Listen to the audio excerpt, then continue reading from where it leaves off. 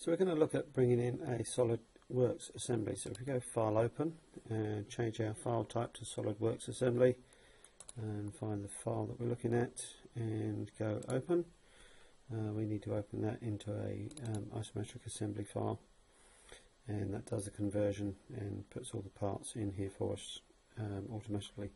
There's an icon on here that shows that each of these is actually grounded, which isn't going to allow us to do too much with the model. So what we need to do is pick on a part and go to our assembly relationship assistant, and we'll just take that and select all the other parts in here.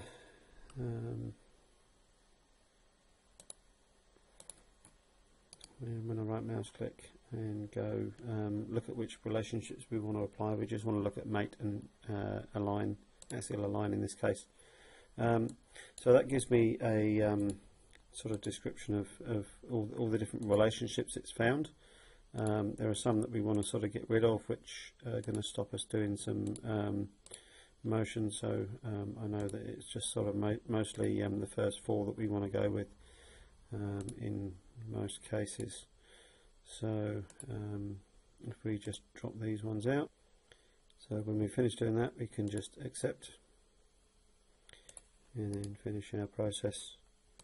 So now if we look at any one of these, we'll see that they have the mate and aligned relationships on them. So the next step is to just add an extra one in here. We just want to put a mate relationship between this face and the front reference plane.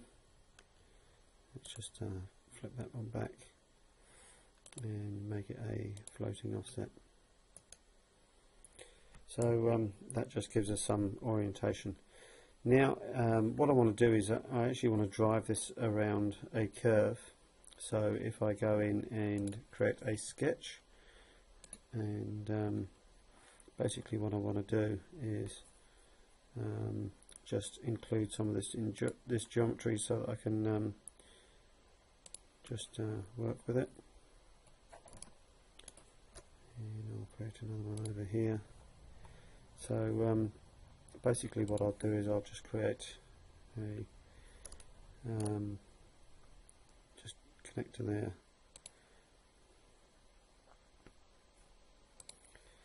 Switch to arc mode and give it a curve which we want to follow. We should be able to pick up off the geometry there and close that off.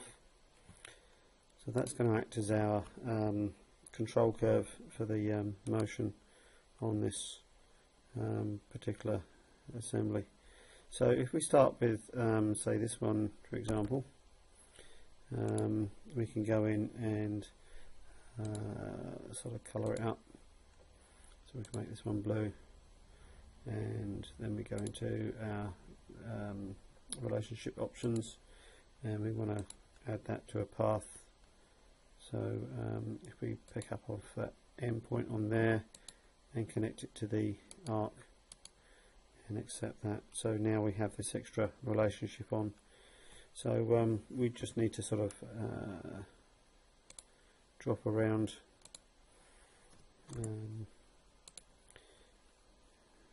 and create these extra relationships just to give us some sort of control over the model.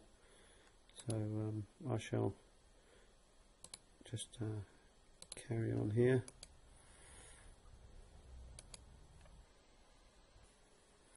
So once we've got all those path relationships assigned, what we can do is we can just see how that motion works.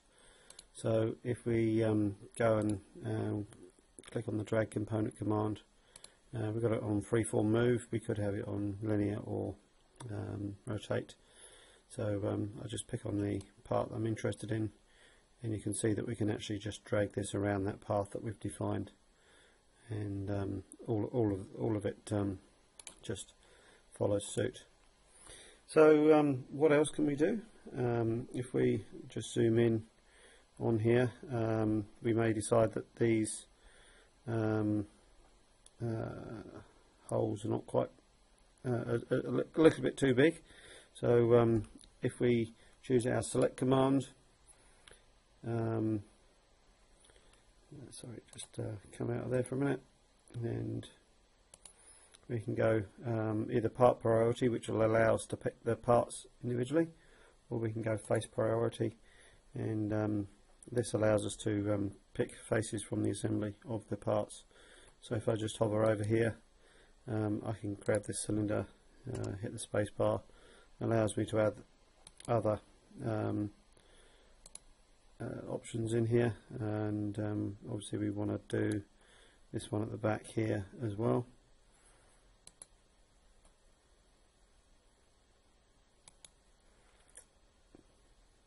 So once we've picked all the things, we can see that they're all 20 diameter, and we just want to drop that down to say 17, and basically what's going to happen is that they'll all change, but in saying that, you'll notice that the ones the other side have changed as well. So we can work with these tools quite nicely. If we wanted to, we could go back to our part mode, and if we pick on the part, we can just go in, and if we want to, we can open it directly. So what can we do in here? You know, this is an imported model. We've seen that we can actually adjust the size of those bosses. Here you can see that it's size 17. You may decide that if you're looking at these slots, you may want to move them in closer. Ideally, if you're going to do something, what you want to do is make it symmetric. So what we can do is we can just pick up off everything and move it around. So if we make sure that our key points are set to all, I should be able to just grab on the center of this and get on the midpoint. And what this is going to allow me to do is just bring this model down and move it over the top of that coordinate system. So now that we have some sort of inbuilt geometry recognition, we can just sort of work with that. So if I come in here and say, let's think about moving this slot in here, I just want to move it across, say a couple of mil. We've decided that maybe it's too close to that edge there. We can just move that in, type in the size, and change that around. Likewise, if we did this from the assembly, we could modify the other part files as well at the same time. We could decide that we wanted to make these a little bit thicker.